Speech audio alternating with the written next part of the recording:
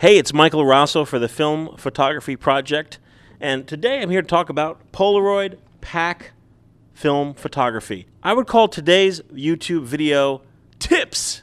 These are Polaroid tips of how to squeeze the most fun out of your pack camera. And here I have a Polaroid 420 pack camera. This is known as the Polaroid automatic land camera.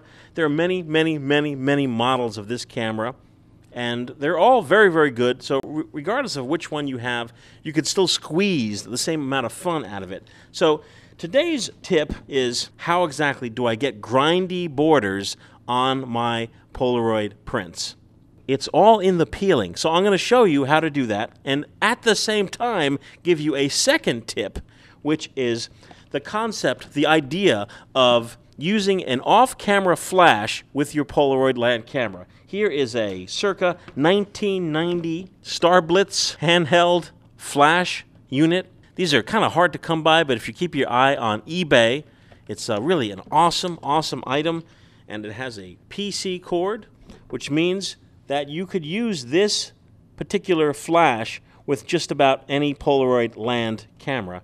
Here is the PC cord. It goes in the PC input. I'm going to shoot John. I lightened it up a little bit.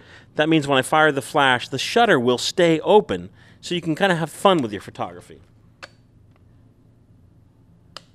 After the flash fired, the shutter remained open because I had opened up the exposure a little bit. So I started shaking the camera a little bit, and what that will do is blur out the background, and hopefully there'll be enough of an impression on the film with the flash so that you have a crisp, sharp person in the foreground. We're going to find out. So here we are. In order to get the grindy border, it's all in the peeling. It's as simple as that. It's all in the peeling. Normally, you would take your print and you would peel the print off of the backing here. Nope, don't do that. Put your finger in here. Split the paper like that. Okay, open it up. Now instead of peeling the print from there, peel the print from here so this part stays on the picture. Here we go. See that? Now the grindy border is staying on the photograph. Look at that. Woo. Woo. It's all an experiment.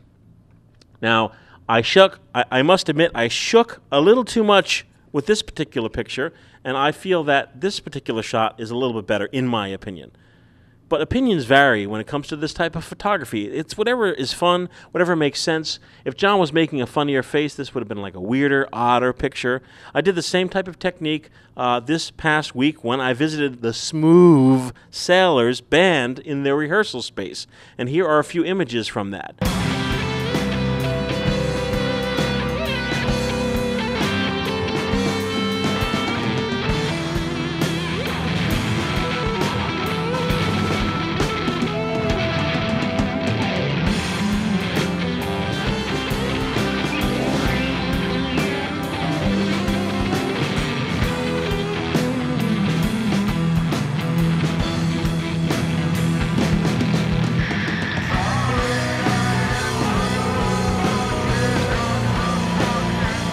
So that's my tip of the day to get grindy borders, and the concept idea that you could use a off-camera flash for your Polaroid film photography.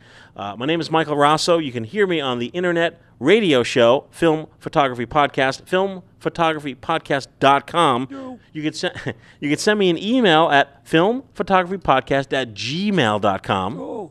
And I am always here to talk to you about your Polaroid photography. Until next time, have some fun, and we'll see you soon.